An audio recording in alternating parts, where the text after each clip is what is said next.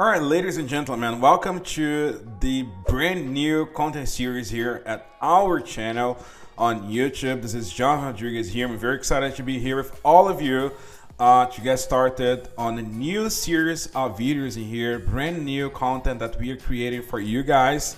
I'm very excited for that. So if you're new in here, please consider subscribing to our channel, all right?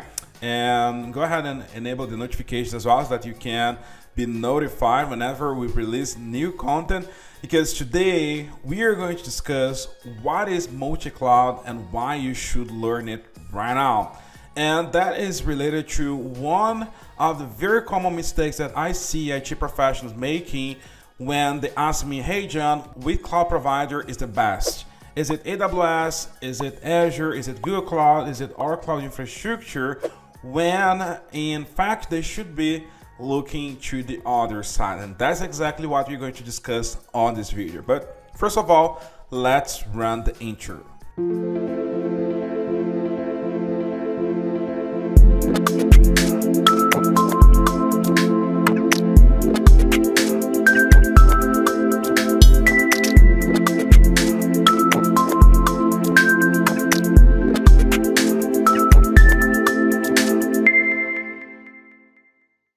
Alright, so once again, as I told you, please consider subscribing to our channel.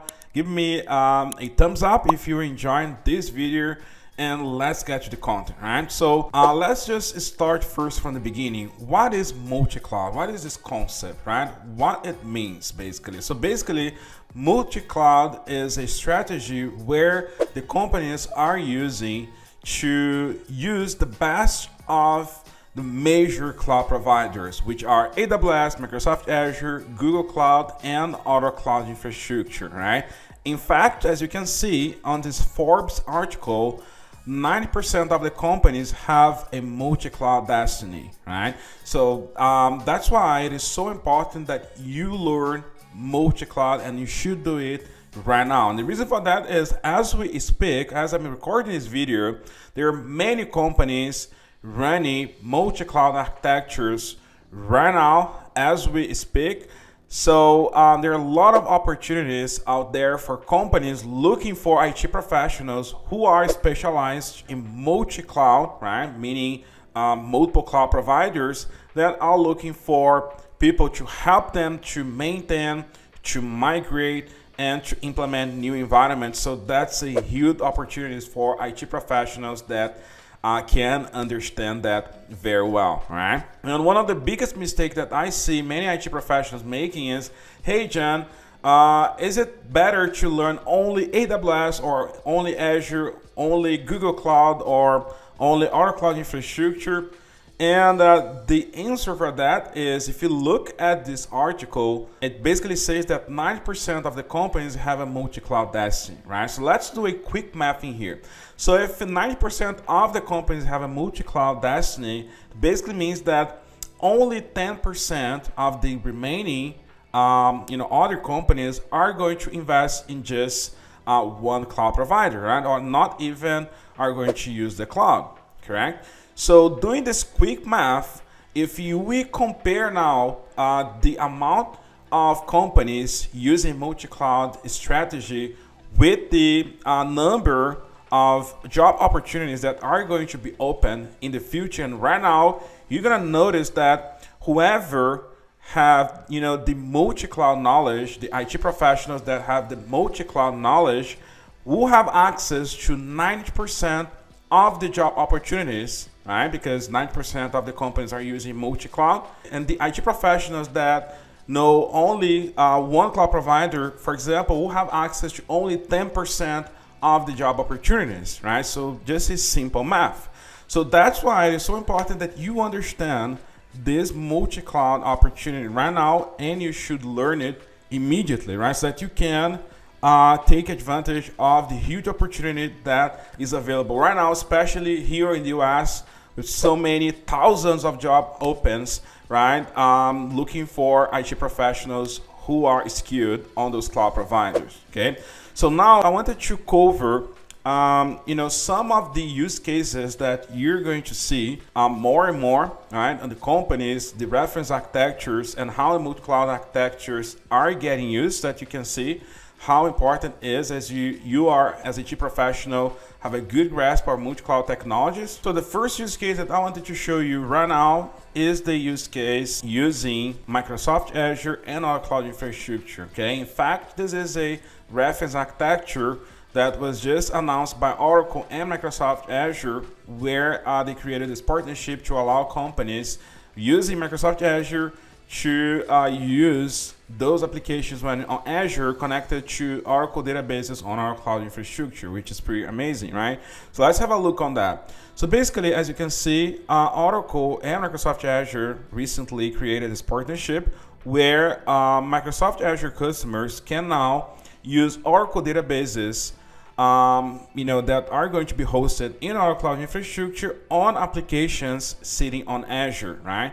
And how it basically works. So if you see on this architecture, you can see that basically here on the left-hand side, you have the Microsoft Azure and the Oracle Cloud Infrastructure on the right-hand side, right? So let's say that a company is already using Microsoft Azure and they wanted to use Oracle database running in a high-performance infrastructure like Oracle Exadata, right? Which is the highest performance machine to run Oracle databases.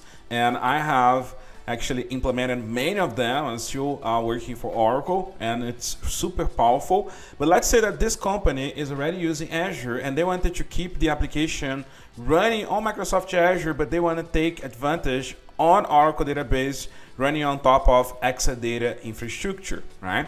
So in those cases, what the companies can do is they can leave the application deployed and running on Microsoft Azure using some cloud native service like the Azure App Service or even the Azure Kubernetes Service, for example, or even in a simple virtual machine, right?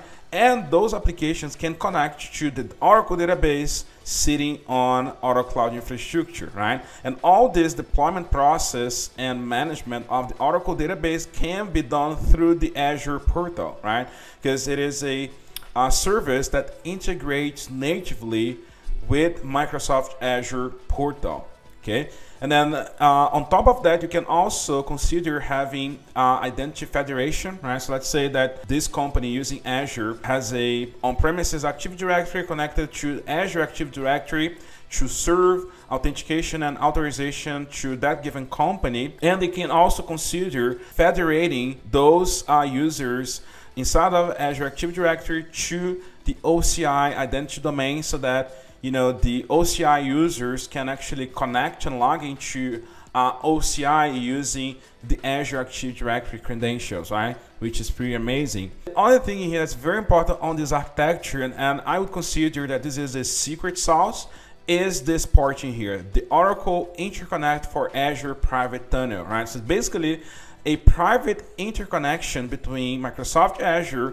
and Oracle Cloud Infrastructure using a private and high performance, low latency private connection, which allows the application sitting on Microsoft Azure to connect to the Oracle databases sitting on Oracle Cloud Infrastructure in a low latency way, right? Very low latency way.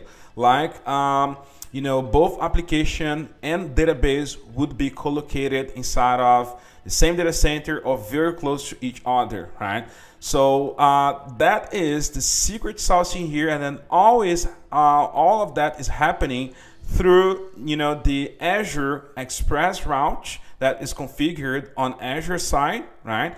And the Oracle Cloud Infrastructure Fast Connect, which is configured here on Oracle Cloud Infrastructure side. And then as you can see, when this is configured, the users and companies can use the combination of Azure services for the application layer, for example, and Oracle database services for the database layer sitting on Oracle Cloud Infrastructure, right? So as you can see, this is a multi-cloud architecture, right? Because we are using two different cloud providers in here, Microsoft Azure and Oracle Cloud Infrastructure, Now you probably are wondering, that's cool, John, but probably only the DBAs should know all of this, right? And unfortunately, you're not correct, because think about that. This is a complex infrastructure, right, that many IT professionals in different competencies would work to make sure that this environment is running as it should be, right? So we have, a networking layer in here, which somebody from a networking team would take care of, the peering between the virtual networks, the connectivity between the cloud providers. We have the application services in here, which somebody that manages the applications would take care as well of those environments, making sure that they are running fine. And not to mention the developers that would be working to develop the applications, to work on this architecture, or even refactor the applications to make sure that those applications would work in a multi-cloud architecture. Right? So you see that getting this knowledge in here is not only for DBAs, it's actually for every single IT professional that would like to work with multi-cloud architecture, right? And especially also for the IT management, for the leaders that are going to lead the implementations and operations of those sorts of architectures. Very important that those individuals have the multi-cloud knowledge, okay? And the other thing is there is another reference architecture that I want to show you, and this one is more for companies using cloud native architectures, using containers, Kubernetes, and all of that.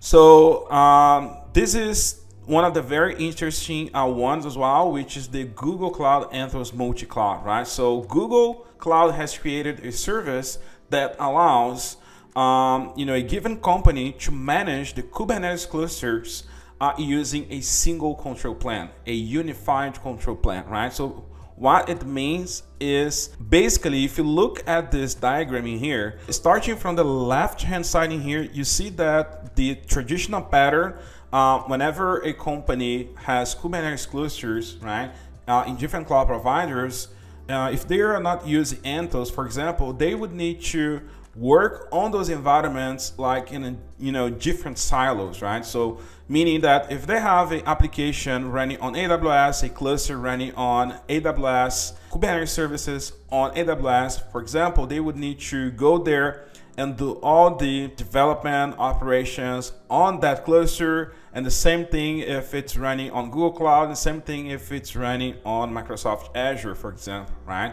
Now, when you use Anthos actually unifies all the planning, development, and operations of multi-cloud Kubernetes clusters, right? Sitting in different cloud providers, which basically helps the companies to manage and operate those clusters using a single control plane, right? So from Anthos, you can manage clusters on AWS, on Google Cloud, and on Microsoft Azure in a unified way. Okay, so you see that multi-cloud is here and is here to stay. And you see now, looking at these use cases, why you as a IT professional should learn multi-cloud, and you should do it right now, right? Because there are a lot of companies already using those architectures, and they are looking for IT professionals that actually have those skill sets to make the things to happen, right? So that is key that you need to understand if you want to be successful on this market, okay? And finally, if you enjoyed this video, right, give me a thumbs up, okay? But before we wrap up, I wanted to also share with you a few benefits of knowing or having multi-cloud hands-on expertise. Number one here would be, of course, that you're going to have a broader range of opportunities for you, because if you look at the job descriptions right now, the companies are looking for individuals that know more than one cloud provider, right? So that's the number one. And number two is, if you develop a multi-cloud hands-on knowledge, you're going to feel way more confident working on those different platforms if compared with working in just one cloud provider, right? So that's why you should consider learning multi-cloud and doing it right now, okay?